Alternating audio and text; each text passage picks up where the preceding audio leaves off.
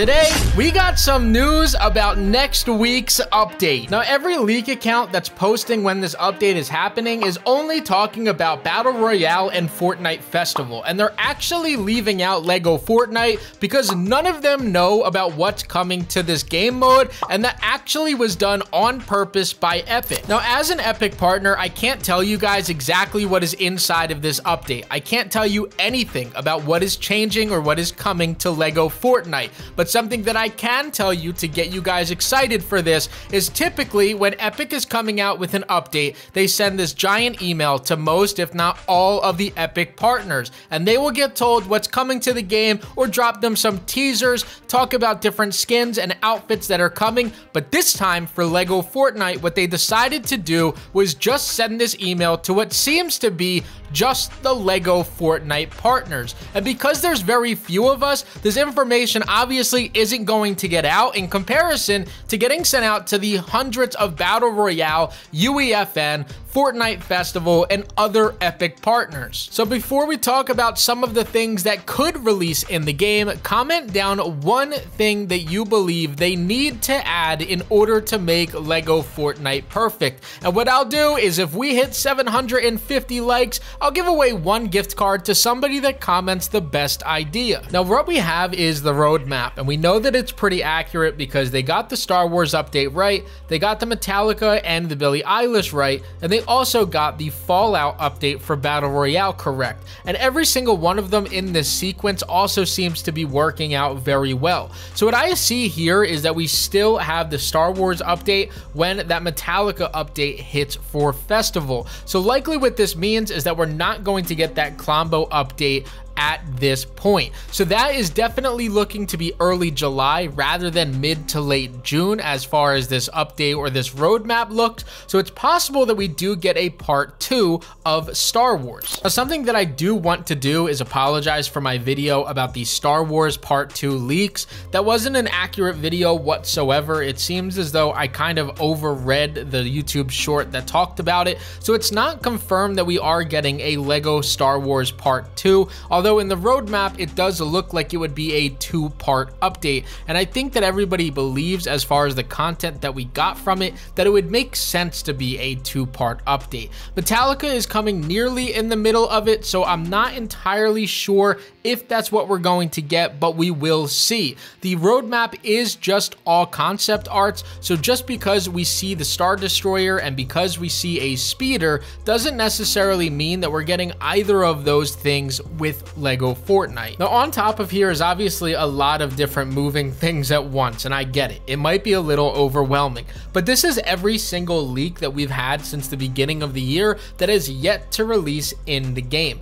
So this might mean that we're getting some of these things in next week's update. It could mean that we're getting none of these things in next week's update. We know with the roadmap that the Dark Forest isn't coming until October, so there's some things that we can rule out. However, not everything can be ruled out. Now, 3 things we can't rule out is going to be the zip line, which is something that was leaked extremely early on, and it does appear as though we have all of the ingredients that we would need in order to make this. It looks extremely simple, and the mechanics don't seem too complicated either, as we got to see different type of things in the mini games that could definitely work as far as some of the mechanics for the zip line.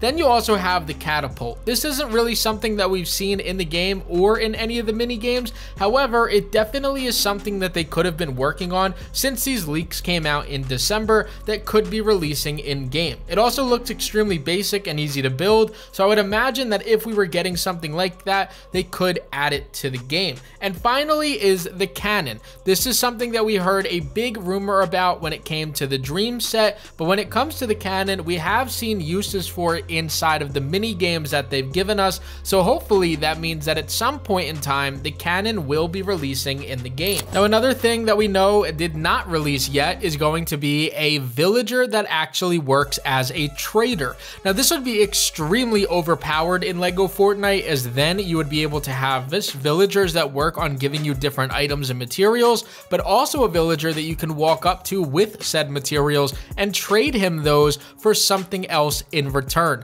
This is a mechanic that they have already in Minecraft that works extremely well, and they are able to get extremely creative with this, especially in different mini games that people create. So I would imagine that if they do add this into LEGO Fortnite, it would work extremely well, and again, almost be overpowered with the fact that we already have villagers doing jobs for us. Now, some other stuff that was released in the leaks that we don't know of just yet is going to be the Rift Shell Crab. Now, this is something that definitely goes along with that dark forest and rift biome, so I'm not entirely sure if that's something that we'll be seeing in the game. Then you have the Storm Sick Wolf. Now, I'm not entirely sure what the Storm Sick means when it comes to this. It did go ahead and release with the dark forest and rift biome leaks, so I'm not sure if that's when it's going to release in the game. Then you also have the Horn Beetle. This has the same exact colors as the Storm Sick Wolf, so I'm not sure again if this goes entirely with that, or if it's something that could be releasing in next week's update. And then finally, we have the skeletons wielding a hammer. Now, a hammer was a long leak ago, and we also got to see it in some decorations that were added into some of the gameplay. So because of that, we should be able to maybe see a hammer releasing in the game, which would just overall do even better when it comes to mining different ores in the game. Now, this was 4 different essence that was going to release in the game. We have power, storm, fire, and then ice. Now, I'm not entirely sure exactly what these things are going to be used for, or if they were even essence to begin with.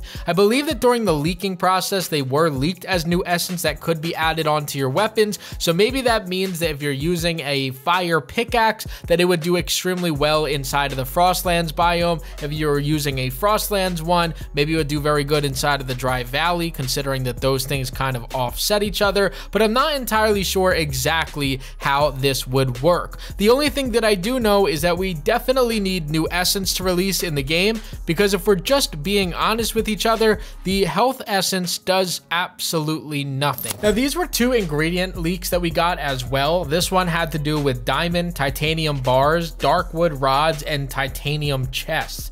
Now, the only ingredients that these required was diamond, titanium, and dark wood. Now, in my opinion, I believe that the dark wood would come with a dark forest update, so I'm not entirely sure if that's something that we could get in this update here, but I definitely believe that as far as the titanium style of stuff could definitely be releasing in the game when it comes to this update. Again, I'm not confirming that that's 100% releasing. However, if anything makes sense, I would say that the rift will be later on in the year, whereas titanium could definitely release a little bit sooner.